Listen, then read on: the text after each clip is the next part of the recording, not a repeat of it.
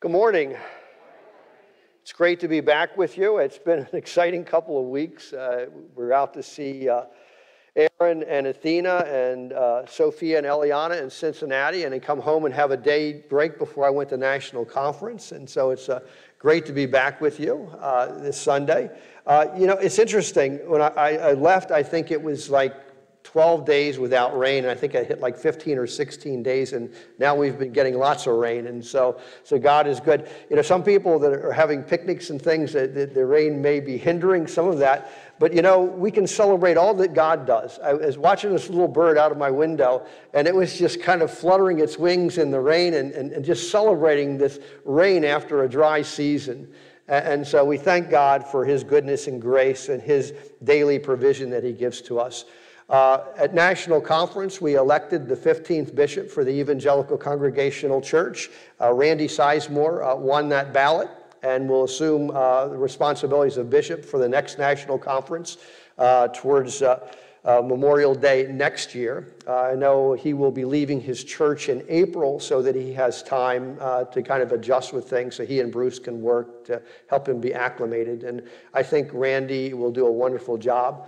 You want to be in prayer for Randy and Carla, his wife and family, and his church, and for the EC church family. I so appreciate all that Bishop Bruce and Gloria have done for the denomination and for the churches. They certainly have a heart for the Lord and a love for the Lord's people, and I know that Randy and Carla bring that into the mix as well. And so I'm excited to see how God will move in them as we move forward in faith. Today is Trinity Sunday. And Trinity Sunday is the Sunday after Pentecost. We celebrated the birth of the church last Sunday, and this Sunday we celebrate the outpouring of the Holy Spirit upon God's church. We celebrate God as creator, God the Father as creator, God the Son as Savior, and God the Holy Spirit as comforter. And so the triune God who gives us all that we need, life and life abundant. And so praise God for this Trinity Sunday that we have. It's also Memorial Sunday. There is a service at the Mohnton Cemetery tomorrow at 10:30. For those of you that are able to make that, that would be great. We have a ministry, Mifflin Community Food Ministry meeting this Thursday at 9 a.m. And let's see, on Saturday, for those of you who signed up, and I'm just signing up today for Becky if she's around here. Yes, she's there. That's going to be at 3 o'clock on Saturday at the Denver Park. And so if you're able to attend and you haven't turned in your sheet yet, you might want to see Becky today because I know she needs to order everything for that. Greatly appreciate Dr. Ragsdale for filling in for me last week and for Ann Worley who brought the devotion last Sunday, and for Donna Sewell, who ran the music for the 8 o'clock service last week. So very grateful for that. For those who filled in, it was a good rest, but a good time to kind of get away. I did determine one thing. I'll never, ever drive to Cincinnati again. If I go back to Cincinnati, I'm flying. There's just no way. That little area through West Virginia into the Columbus, Cincinnati area just is too much for me. At any rate, the altar flowers are presented to the glory of God in memory of Sophie Guerin by Bonnie and Denny Redkay and family. The bulletin is presented to the glory of God in memory of the men and women who gave their lives for the country by Jim, Becky, Ben, and Aaron Philippi. And yes, we remember those who gave their lives today. We think about Veterans Day, we celebrate those that are living. But Memorial Day, we celebrate those that paid the ultimate price in service to their country. And so we honor their memories today. Our usher is Glenn Worley. Our greeters are Doug and Marcia, as well as our worship leaders. And there's a list in there for pantry needs. And let's see, I think that is everything. And with that, we have our preparation for worship and our call to worship. Follow along in your bulletin with the preparation for worship. Almighty God, we pray for your blessing on the church in this place. Here may the faithful find salvation and the careless be awakened. Here may the doubting find faith and the anxious be encouraged. Here may the tempted find help and the sorrowful find comfort. Here may the weary find rest and the strong be renewed. Here may the aged find consolation, and the young be inspired, through Jesus Christ our Lord. Amen. And our call to worship is on page 798 of our hymnal. It's titled Honor and Thanksgiving. It comes from Psalms 50, verse 14, 30, verse 4, 97, verse 12, 106, verse 1, 136, verses 1 through 3 and 26, 105, verses 1 through 7, and also Revelation 7, verses 11 and 12. Offer to God a sacrifice of thanksgiving. Sing praise to the Lord, you his godly ones, and give thanks to his holy name. Be glad in the Lord, you righteous ones, and give thanks to his holy name. Give thanks to the Lord, for he is good, for his loving kindness is everlasting. Give thanks to the God of gods, for his loving kindness is everlasting. Give thanks to the Lord of lords, for his loving kindness is everlasting. Give thanks to the God of heaven, for his loving kindness is everlasting. Oh, give thanks to the Lord, call upon his name, make known his deeds among the peoples. Sing to him, sing praises to him, speak of all his wonders, glory in his holy name. Let the heart of those who seek the Lord be glad. Seek the Lord and his strength, seek his face continually. Remember his wonders, which he has done, his marvels and the judgments uttered by his mouth. He is the Lord our God. And all the angels were standing around the throne and around the elders and the four living creatures, and they fell on their faces before the throne and worshiped God, saying, Amen.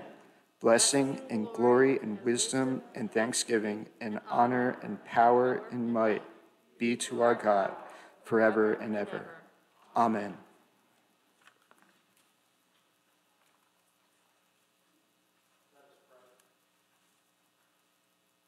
Father God, we come together this Sunday morning to worship you, to honor you, to praise you, to seek guidance on our lives. We thank you, Father, that you have met all of our needs wonderfully in Christ Jesus. And as we worship this morning, we pray that you would just pour out your Holy Spirit upon us. Give us that extra measure of your presence that we might be transformed into the image of Christ Jesus, that we might live lives that honor and please you. And so may all that we say and do be pleasing in your sight. For we ask this all in Jesus' precious name. Amen.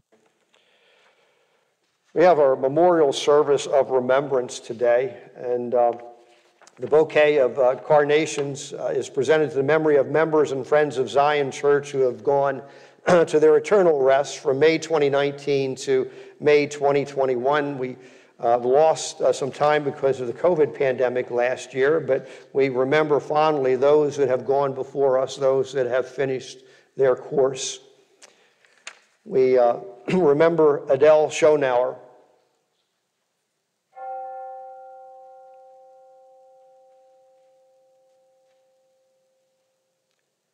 Timothy O'Rourke,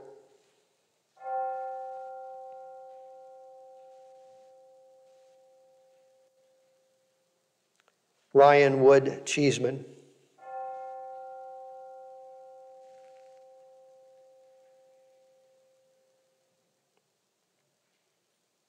Robert Miller,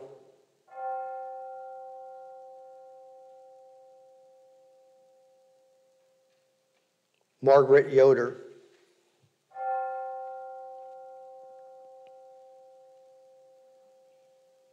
Emma Davis,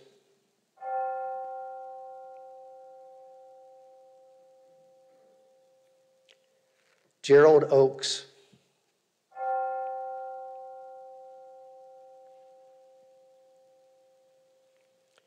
Sophia Guerin,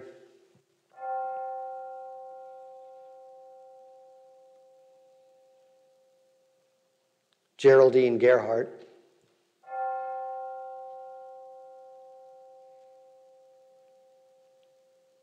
June Shirk,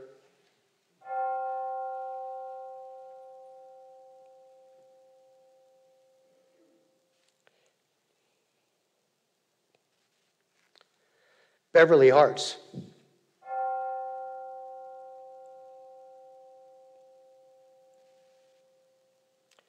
Eleanor Crowther.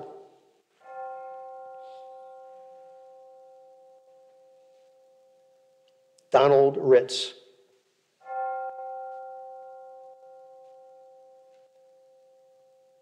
Shirley Miller.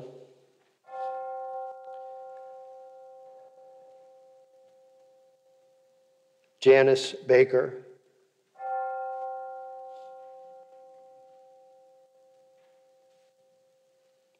Pauline Musser.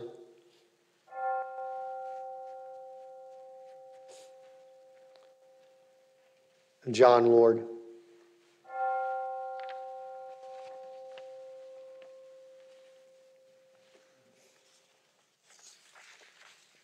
We thank God for that great cloud of witnesses that went before us, that finished their course.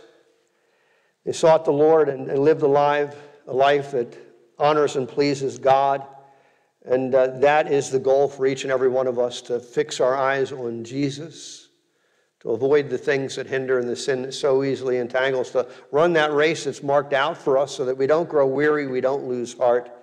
And what an amazing blessing heaven will be one day. You know, I was talking to one of the pastors at National Conference about this whole glory, you know, one day where there's no more sin or sorrow or suffering, no more death. And we thought about no more sin. Can you imagine what that's going to be like? That we're no longer going to be tempted by sin or challenged by sin, and instead we will be living in the glory of God for all eternity. How marvelous will that be? And to not only be with our Savior and see Him face to face, but we'll see our loved ones that have went on in faith. Our opening hymn today is "To God Be the Glory," number 56 in your hymnal.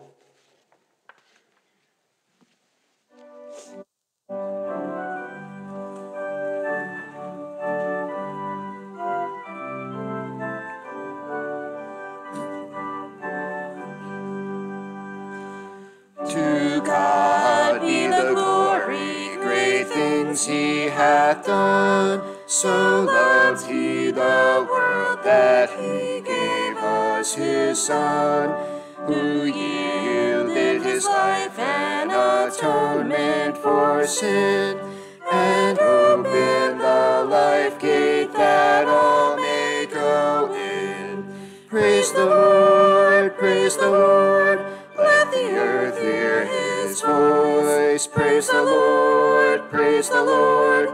Let the people rejoice. Oh, come to the Father through Jesus the Son, and give Him the glory, great things He hath done.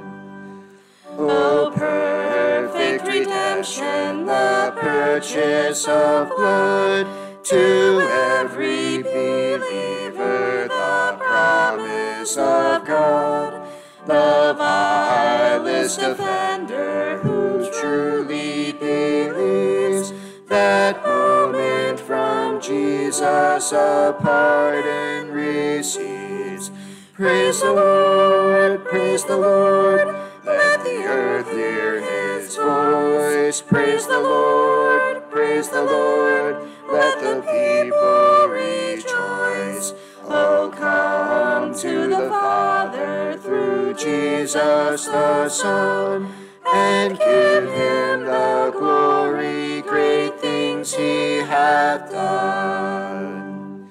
Great things He hath taught us, great things He hath done, and great our rejoicing through Jesus the Son. But purer and higher and greater will be our wonder, our transport when Jesus we see. Praise the Lord, praise the Lord. Let the earth hear His voice. Praise the Lord, praise the Lord.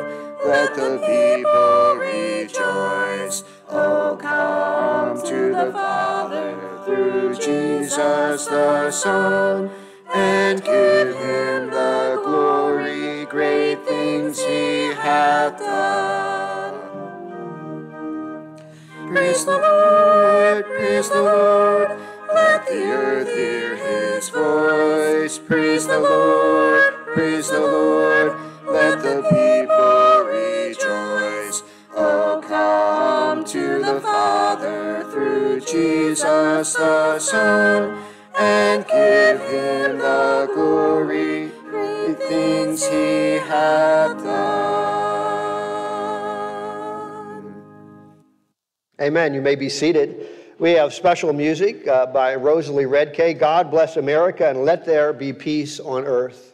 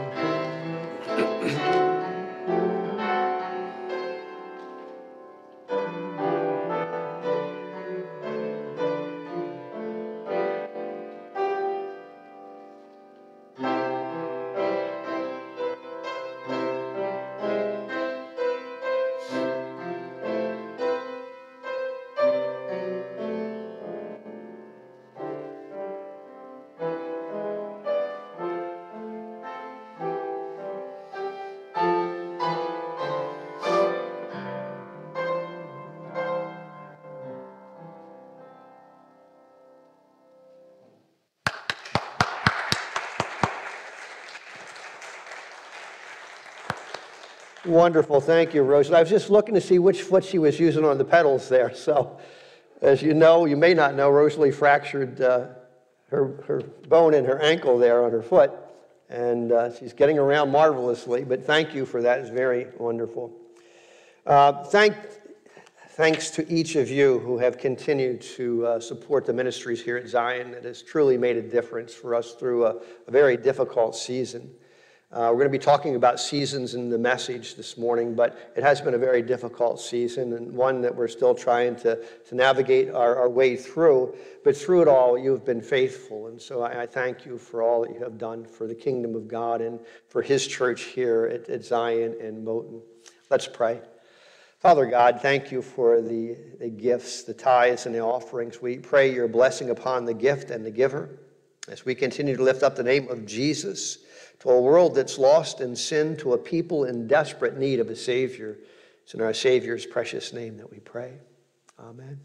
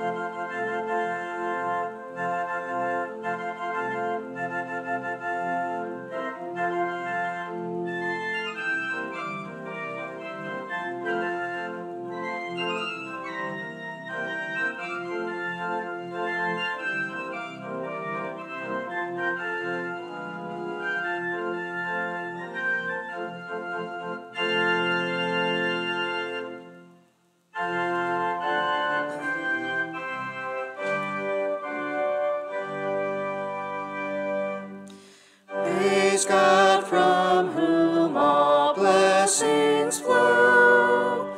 Praise him, all creatures here below. Praise him above, ye heavenly hosts. Praise Father, Son, and Holy Ghost. Amen.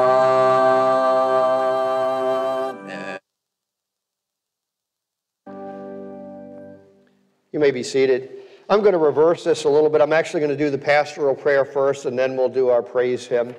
So much to thank God for. I thank God for all that he's doing in our lives, all that he is providing for us through a difficult season. I thank God that he is meeting our needs wonderfully each and every day in Christ Jesus, that we have so much to be thankful for. I really had that little bird teach me a lesson yesterday morning in celebration of the gift of rain, and how special it is chirping and celebrating and dancing around as the droplets of water fell off of a bush. And that is our God who meets the needs even for the birds of the air. How much more so does he bless our lives? Amen.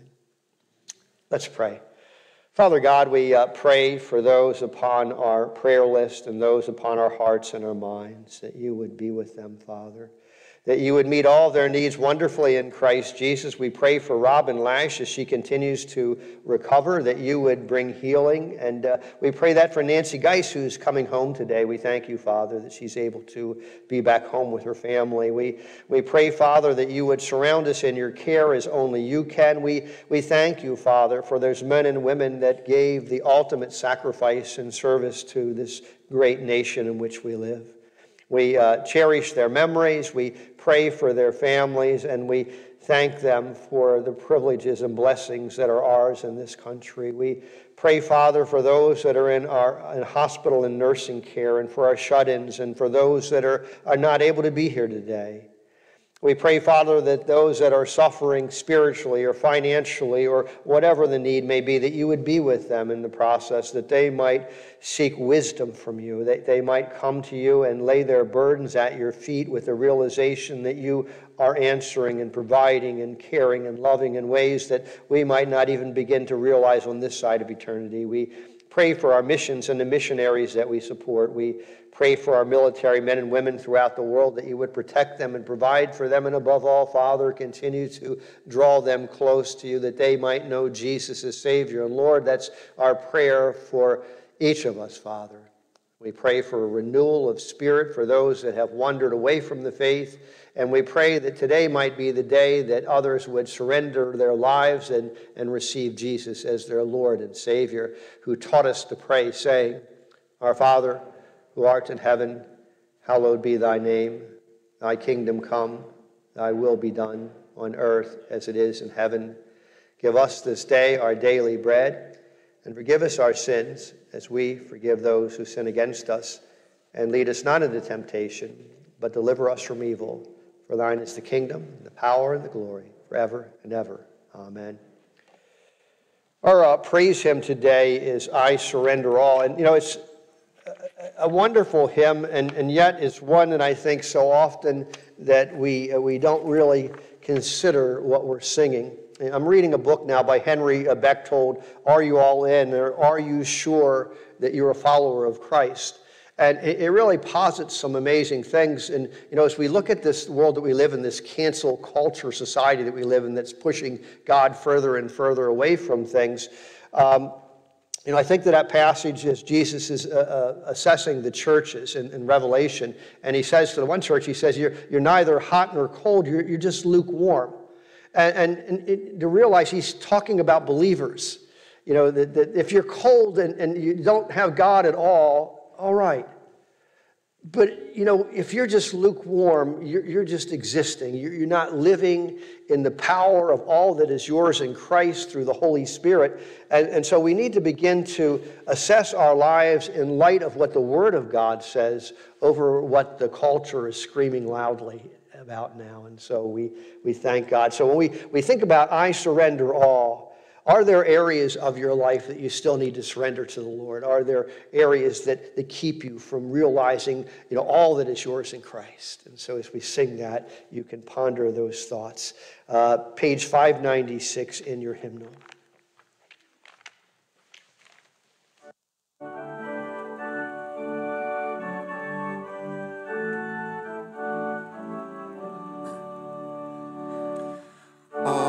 To Jesus I surrender, all to him I freely give. I will ever love and trust him, in his presence daily live. I surrender all. I surrender all to thee, my blessed Savior, I surrender all. All to Jesus I surrender, humbly at his feet I bow. Worldly pleasures all forsaken, take me, Jesus, take me now. I surrender all. I surrender all to thee, my blessed Savior, I surrender all. All to Jesus I surrender, make me Savior wholly thine. May thy Holy Spirit fill me, may I know thy power divine. I surrender all. I surrender all to thee, my blessed Savior, I surrender all. All to Jesus I surrender, Lord, I give myself to thee. Fill me with thy love and power, let thy blessing fall on me. I surrender all. I surrender all to thee, my blessed Savior, I surrender all.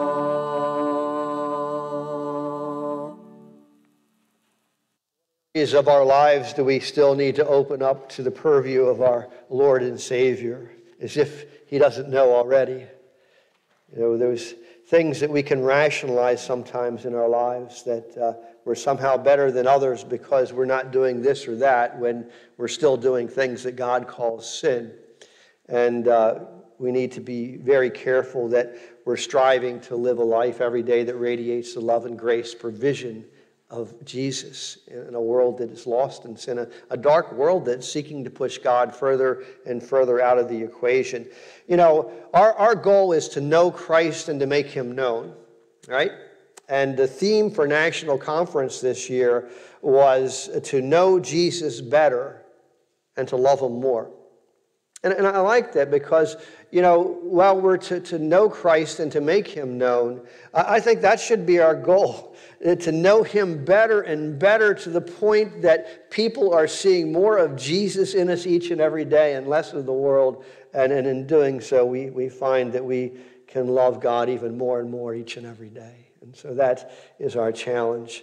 As we begin our message today, and as we look at that from Ecclesiastes 3, I'm going to look at the first 15 verses, and it's entitled A Time for Everything. And there's seasons in life, right? We go through the different seasons that we see, but there are patterns and seasons and times for things that repeat themselves over and over again. And through it all, God's in control as he works out his plan for the world. Could I have somebody offer a prayer for the message this morning, please?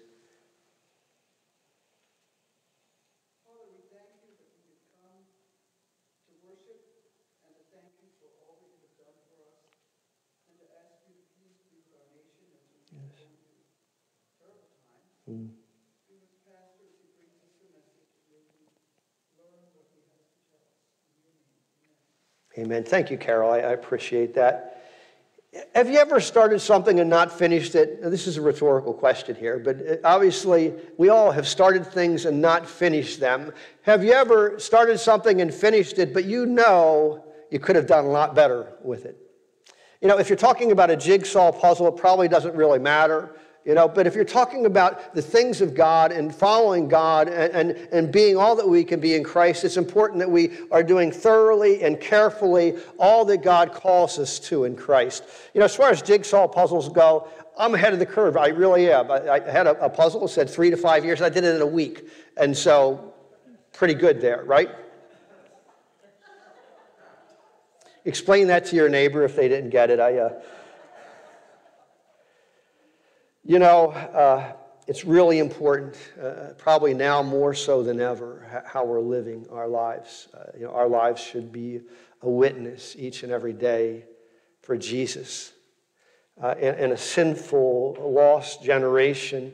When it comes to the Christian life and how we live, we need to strive to finish well this race that God has marked out for us. As the writer of Hebrews 12 says, fix your eyes on Jesus, so that you can avoid the things that hinder and the sin that so easily entangles us. And the key to finishing well the race that God lays before us is by understanding that there is a major difference from simply being saved, saying a prayer, to living a God-honoring life each and every day.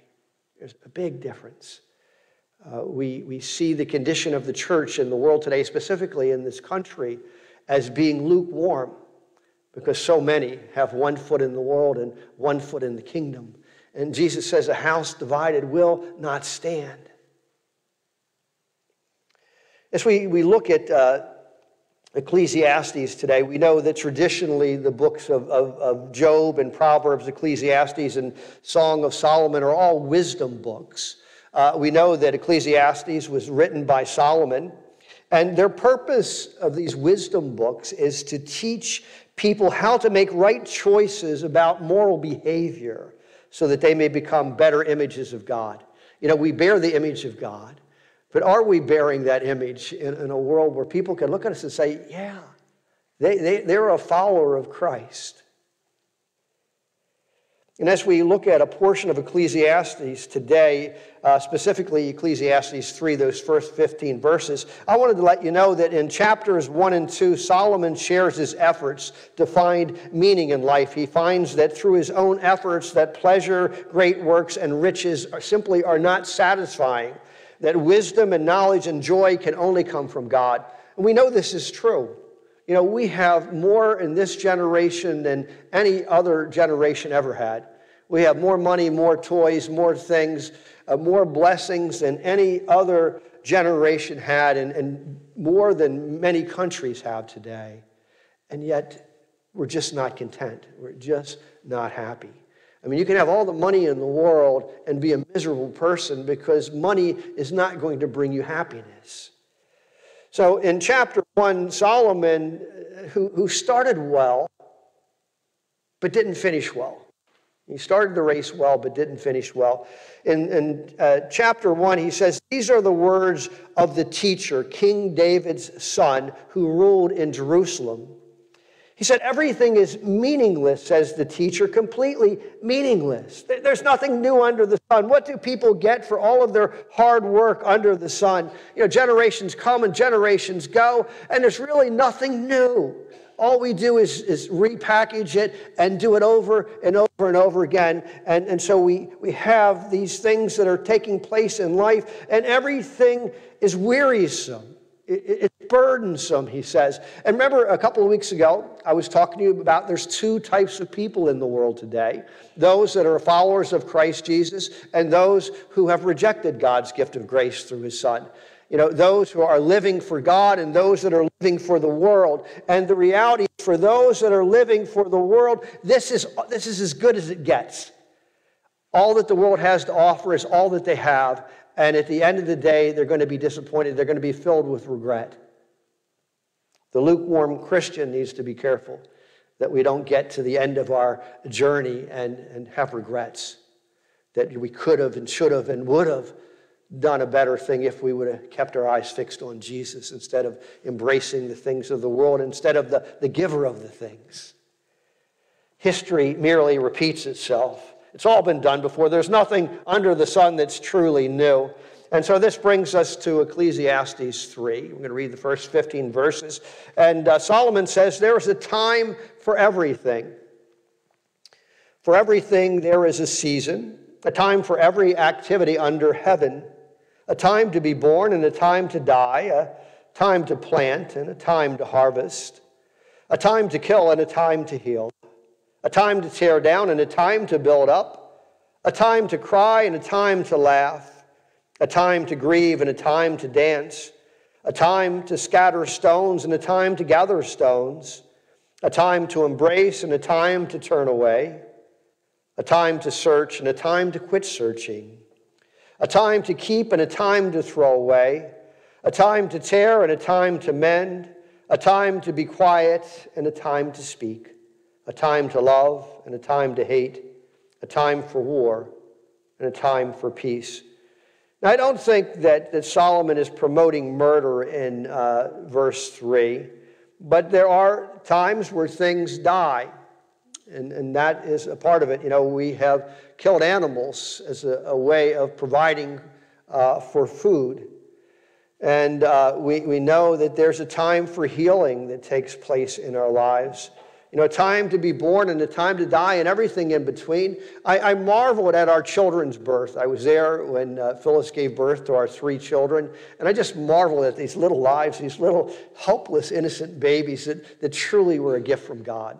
You know, only God can make this human life, this child that is loaned to us for a period of time. And I've mourned at relatives' funerals, you know, when they've passed on. I had a hard time reading my mom's name this morning. It was just hard. You know, it's still fresh. It's coming up in June 16th, the anniversary of her passing. And so we've had these times in life, and we go through all the different things of life. And like I said, for many, that's all there is. But for us, for those that believe in Jesus as their Savior and Lord, there's so much blessing now and in the life to come one day, because God is a lot smarter than we are. God is working out all the details of life. So let's pick back up in verse 9. It says, what do people really get for all of their hard work? I've seen the burden God has placed on us all, yet God has made everything beautiful in its own time.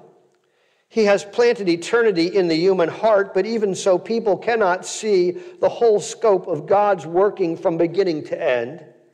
So I concluded that there is nothing better than to be happy and to enjoy ourselves as long as we can. And people should eat and drink and enjoy the fruits of their labor, for these are gifts from God.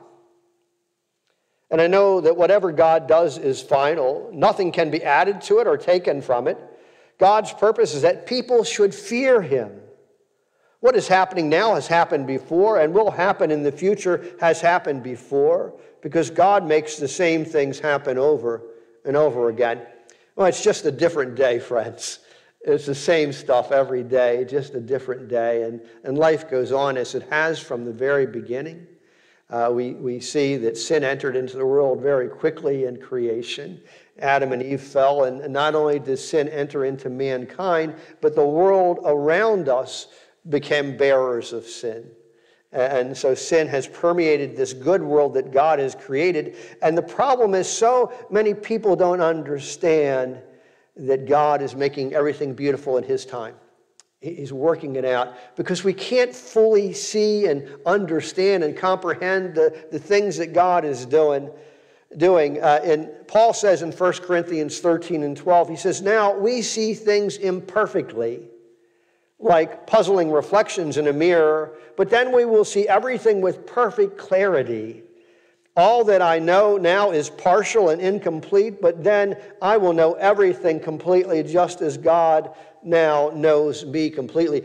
Paul's talking about this glass darkly that we look through. This is that beautiful passage on love. You know, you hear it just about every wedding that you go to.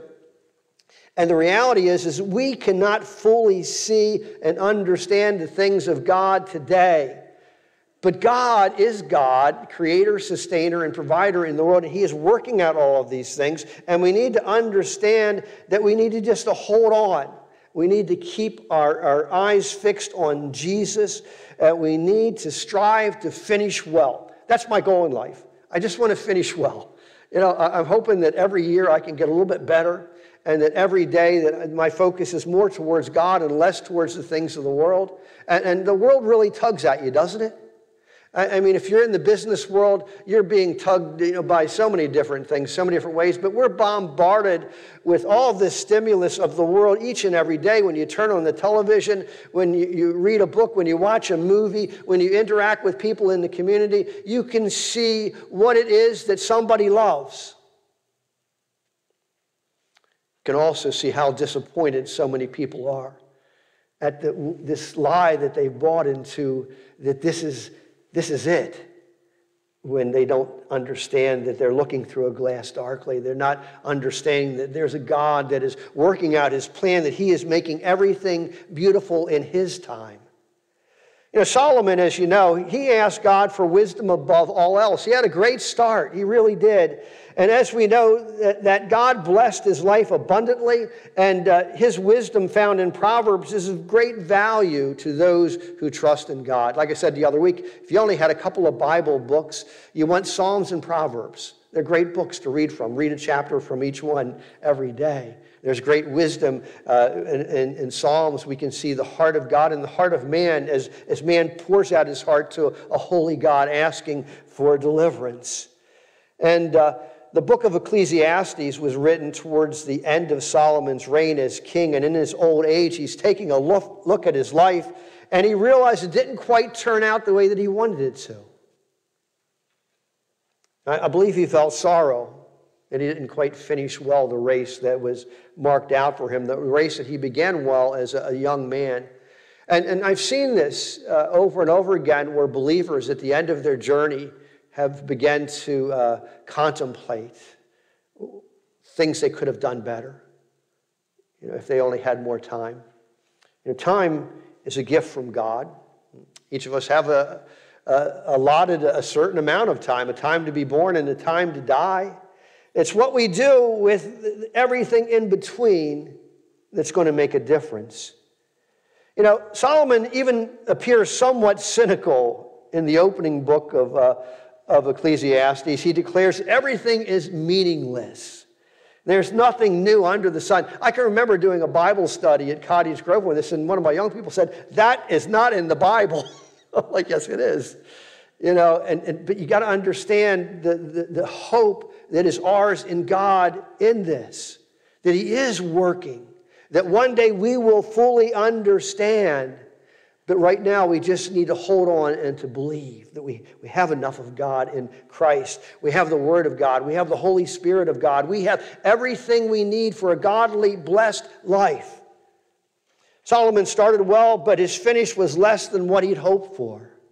His downfall was trading the wisdom of God for his own wisdom. I often say to people, your best thinking has gotten you where you're at. Their life has imploded around them. Their life is just a terrible existence. And they're trying to cast blame somewhere, but often the blame is here. Our best thinking sometimes is our worst enemy. Somewhere along the line, Solomon thought it might be a good idea to celebrate these foreign gods and these idols that his foreign wives bowed down to. He traded in the true God for things that really aren't God at all. Proverbs in Solomon says in Proverbs 14:12, he says, "There is a way that seems right to a man or woman." Don't want you ladies to feel excluded. But in the end, it leads to death. This thinking that we seem that it's okay, but in the end, it's destruction, it's death. It leaves us wishing we would have done things differently. And we need to pray for the church in America. because I believe this is what's happening. They're thinking that this is the way that is the right way, the right thing to do. And in the end, it's just leading people further away from God. It's having them buy into a lie that says you can live any way you want, and God's okay with that. That God's love. And those are true things, but God is also a jealous God. He's a God of judgment. He'll judge each of us one day. Every knee will bow, every tongue will confess. We'll give an account of our life one day to God. See, Solomon started out believing in God and seeking God with all of his heart, but in the end, he was worshiping foreign gods. He traded in the true God for the things of the world. That's why the whole hot and cold scenario of the church, and Jesus saying that, you guys are lukewarm. You started out well, but somewhere along the line you've lost your passion, you've lost your desire. In Solomon's old age, the women he loved turned his heart from the Lord. Solomon worshiped the very gods that the Lord commanded be purged from the land. And because of this, God pronounced judgment on Solomon, and Solomon was cut off by God by his own choice. God goes after us all of our life. I'm convinced that God does not give up on anyone. But, there comes a time when God will hand us over to our evil desires. You can't live apart from God for any period of time without sin strangling you, without sin pulling you so far away from God that you don't even know where you began. Unfortunately, we're seeing this in the church today. 1 foot in and 1 foot out. Not only did Solomon's sin hurt him, but it hurt the people. You need to understand our sin has an impact on others around us. Are you all in for God? To finish well with God, we need to be willing to remove from our life the people, the places, and the things that are pulling us away from God. So we have God's promise. Jesus says in Revelation 21, he tells the Apostle John, he says, I am making everything new. You and I, a new heaven, a new earth. And one day we're going to wake up in glory in a glorified body, and we're no longer going to be tugged at by sin. And we're going to know the truth and the whole truth, and we're going to see God. We're going to see Jesus face to face.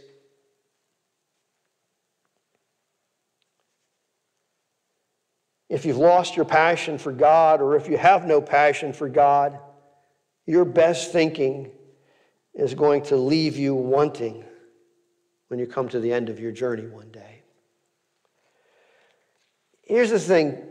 King Solomon's father, King David, was a man after God's heart. King David was not a perfect man. We know he was a sinner.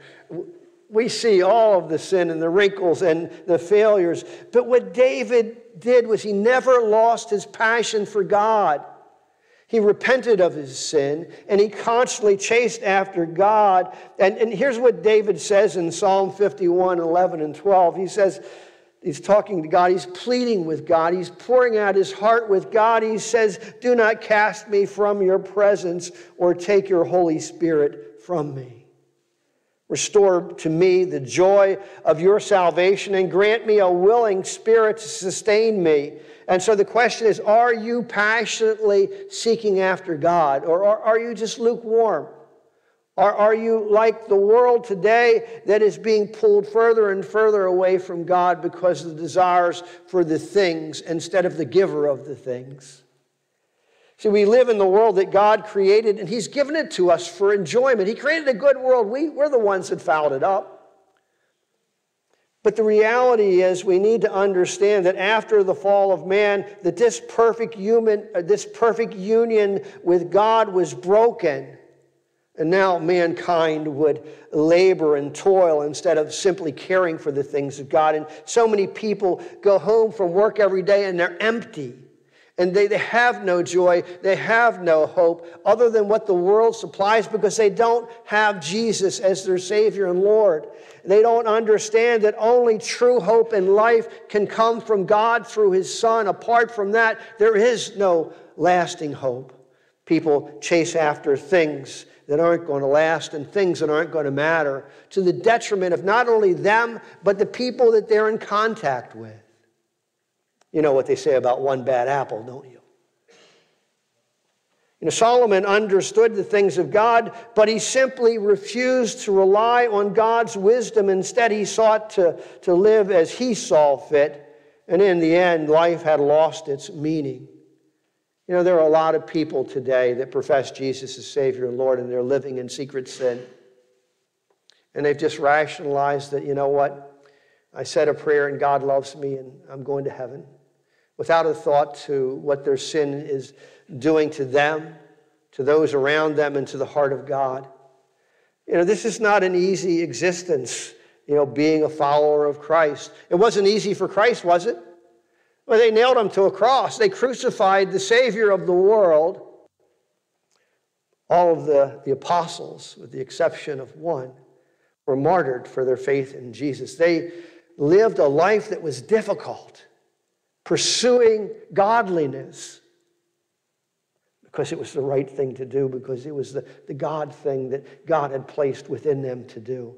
And their desire was to live for God above the things of the world. Their desire was to reach and teach and grow people in Christ Jesus above everything else. Now, God knows that we need to have jobs and we need to do things, but, whatever we do, we should be doing for the honor and glory of God, right? So no matter what, if you're cutting grass, you can cut grass for the glory of God. You can, have a song in your heart. You can share the love of the Lord with those that God places in your pathway. So we need to learn from people like Solomon that we should not take God for granted, that there is a season in life, and you've got it, between birth and death, that's it. And you're no different than anybody else that's ever lived on planet Earth. You got good times and bad times and everything in between. And God understands that, and God has given us this time, but God is making everything beautiful in His time. You are a masterpiece. God is working on you and perfecting you and shining you in Christ Jesus, and one day you will shine a glorious life in this glorified body. It is going to be amazing. According to Reverend Larry L. Cook, passion is the inner spark that is provided by the Holy Spirit that motivates you to live out your God-given purpose with enthusiasm. Would you describe yourself as an enthusiastic Christian? Now, you can be an introvert or an extrovert and still be enthusiastic about what you do. This is not about personality. This is about passion for Christ Jesus. Solomon would lose his standing before God. He worshiped the things that God wanted him as king to remove from the land. Instead, he led people in harm's way. When Solomon was living for God faithfully, this is what he had written. And it's amazing because it is the prescription for true life in Christ. It is the prescription for the godly life that will keep you on the straight and narrow, that will have you running that race that's marked out for you in Christ Jesus by fixing your eyes on Jesus. And this is what he says in Proverbs chapter 3, verses 5 and 6. Trust in the Lord with all your heart and lean not on your own understanding. And in all your ways acknowledge Him, and He will make your path straight. So that's all I have to do, God, is get up every day and trust you with all my heart and to seek your wisdom above my best thinking. And to start my day and go through my day and finish my day acknowledging you, and you're going to give me a straight path. Wow, that's an amazing thing. I have an app on my phone that monitors my weight, and it's kind of like this. Some of you can relate to it. Some of you are like that. I'm so envious of you. I'd like to be that way. But our Christian lives are like this sometimes. We're being blown back and forth by every wind of change that comes our way. And we embrace things that are less than wholesome, less than good or godly. What are the movies that we allow ourselves to watch, or the language that we use, or the places we go, or the things we do, or the company that we keep? So why did Solomon lose his passion for God? His thinking was different. He was no longer trusting in the Lord with all of his heart, all of his mind, all of his soul, all of his strength. He was not leaning on the understanding and knowledge in God. He was his own God. Solomon says it's better to be happy and do good while we live, that life is a gift from God that we should enjoy. And I agree with him. You know, we should be able to enjoy the fruit of our labor as we live godly lives that radiate the love of Jesus. Nothing saying we can't enjoy a good life. God's given us a good world. It's not sin to enjoy the goodness that God's given. It's a sin to celebrate it above God. Too often, believers are celebrating the things of the world instead of the giver of the world. You know, biblical passion, according to Larry Cook, is created in us by God's Word. That as we read the Word of God, as we meditate on the Word of God, as we live out the Great Commission and the Great Commandment, and spend more time in meditating on God's holy Word, the Bible, that it really is the impetus that we need to push us forward to be that enthusiastic believer that loves the Lord with all their heart, all their soul, all their mind. Do you want to finish well? Do you want to live a life that's pleasing to God? I believe the answer is yes. We all do. So what do we need to do to make that a reality? Is that we need to keep our focus where it needs to be. And we need to stay away from that stuff that's hindering us, the sin that's entangling us. You know, I don't want to finish my life with regrets. I don't think you do either. I've seen people that get to the end of their life and they're miserable because they wish that they could go back. You only have the time in between, guys. That's it. And we don't know what today or tomorrow is going to bring. We just don't know. But we know that we have a Creator that desires to live in relationship with us. He desires to be our God and for us to be His children. He desires for us to love Him and to seek Him and to serve Him and proclaim Him. You know, I can remember back to a day, as most of you, if you've been in the church for a while, you can remember a time when this church was packed out with people, balcony included probably, not just Easter and Christmas. I can remember those days. We're really but a remnant now of what we used to be because people have decided they know what's best, and they've discounted what the Word of God says.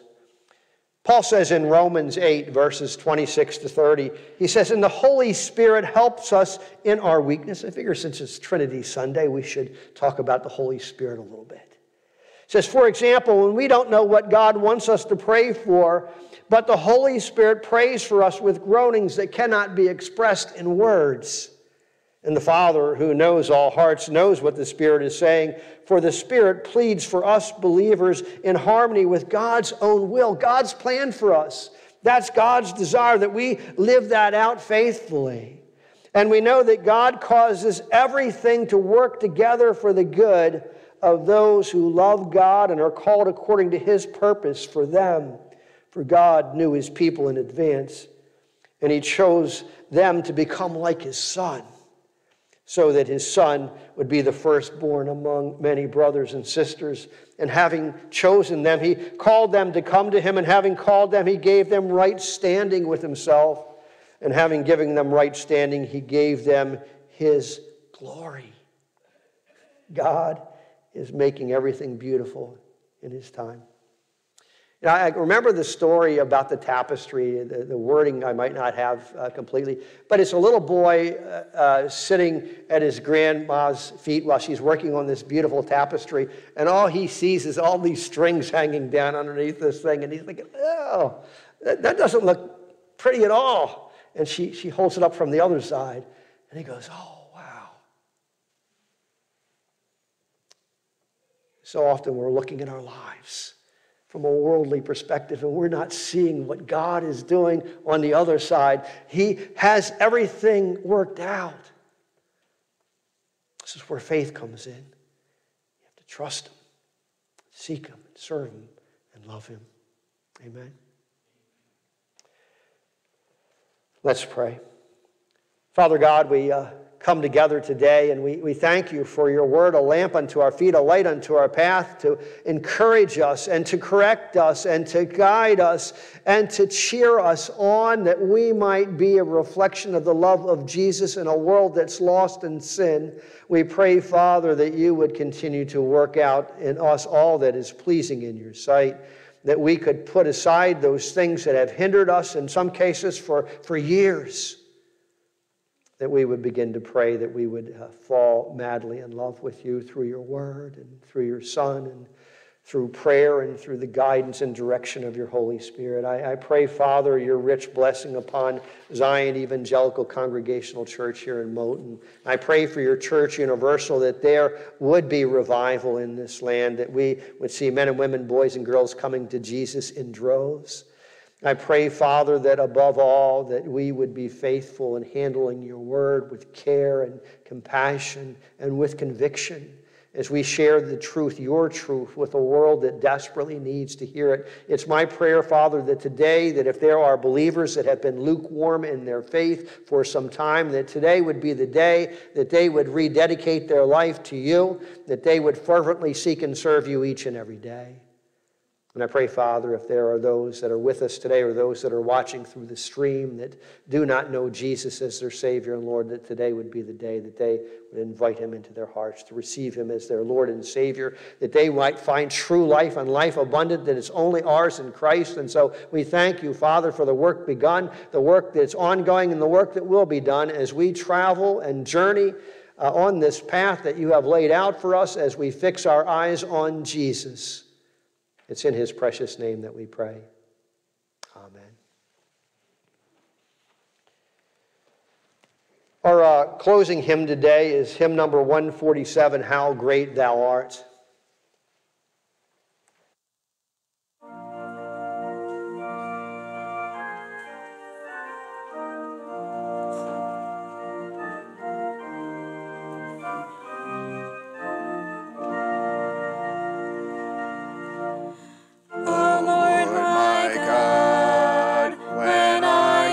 Awesome wonder, consider all the worlds thy hands have made. I see the stars, I hear the rolling thunder, thy power throughout the universe displayed. Then sings my soul, my Savior God, to thee. How great thou art, how great thou art. Then sings my soul, my Savior God, to thee. How great thou art, how great thou art.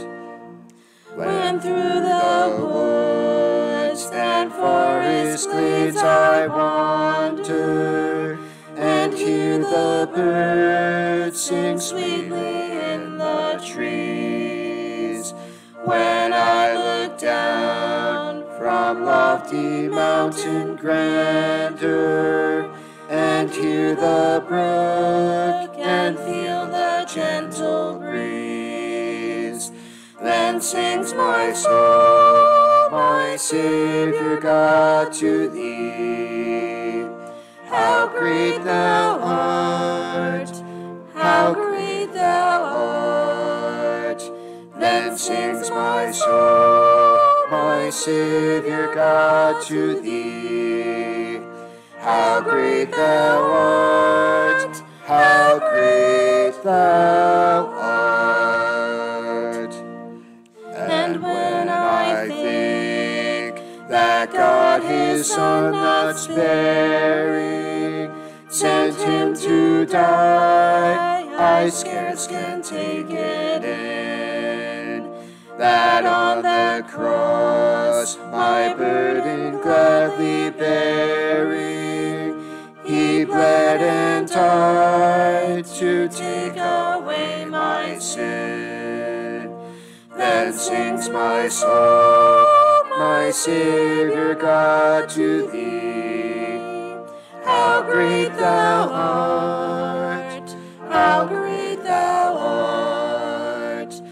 sings my soul, my Savior God, to thee. How great thou art, how great thou art. When Christ shall come with shout of acclamation, and take me home, what joy shall fill my heart.